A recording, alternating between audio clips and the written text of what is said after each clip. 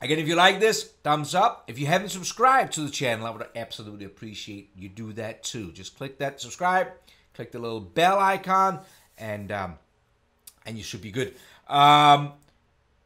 Just me trying to get through some emails. Hope this is good. Hope this was good. Alan, Jason, Abdul, and Stefan. All right, let's get into to modeling some stuff. That would be good after 12 minutes here. Next one here is from Ernie. Ernie writes, "Hey Lars, I have to machine the unequal bevel you showed me how to create. How can I do that without setting it up on an angle block? Thank you so much." Hey, Ernie, you're so very welcome. Let's look at that. So, talking about unequal bevels. So let's go in here and just draw something up. Ooh, this is good because there was a couple of people who were complaining about my my video last week where we were talking about blending edges. So maybe this will help. So the way I showed Ernie to do this a while back was to create a new sketch on top here. And I'm just going to create an alpha line. I'm just going to draw a line. This is not important. Like that. One line there. That is one sketch.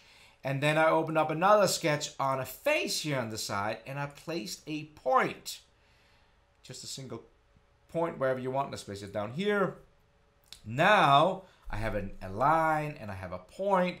And another way I could have done, I think it was last week where I did offset edges and people were complaining about not using loft. I could absolutely have used loft for that too. So just like that, I could have blended in edges. I was playing around with the filler tool using the offset in that, and I used a sculpt face also. I'm just trying to show some different ways, but this is absolutely an unequal bevel, and you can control all that you want. We could have gone back to this point here. We could have dimensioned it if we wanted to have had a little bit more control over it. So let's make it 65 and everything will update with that. How do we machine it, Bernie? Well, with this created, we can go into manufacturing. Let's go and do a cam setup. Make sure you got the Z-axis being right. And if you want to machine this without have to set it up in a weird angle, the easiest thing would probably be to use a ball end mill. And for that, I would use a contour toolpath. The contour toolpath, 3D contour toolpath with a ball end mill is really good at steep angles. Parallel is really good at flat angles. So think about it like that. If you were doing, like, if it was water, then I will do a parallel. If it's a contour, I'll do like a steep down. So when I select the contour, let's go and select an end mill. Go to metric. Let's select the 3mm ball end mill here, maybe a 6mm ball end mill. Hit OK. You can see that show up there.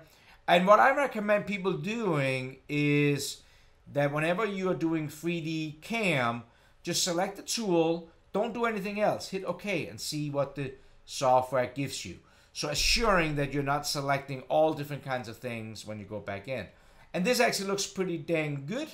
So what we get if we simulate this is you will see red collisions because I didn't rough out. This is meant as a finishing toolpath. But what you're seeing here, Ernie, is kind of the tool just machining down those faces step by step by step by step by step. That would probably be the easiest way to machine this, I think. So that would be my recommendation to do that. I hope this was useful, Ernie. Utilizing, and most CNC machines can do 3-axis, right? So it's just kind of like positioning down with the Z-axis and machining down all the way there. All right. Haha. Hope that was useful, Ernie. I am overexposing. The light is just going through. All right, let's go to the next one.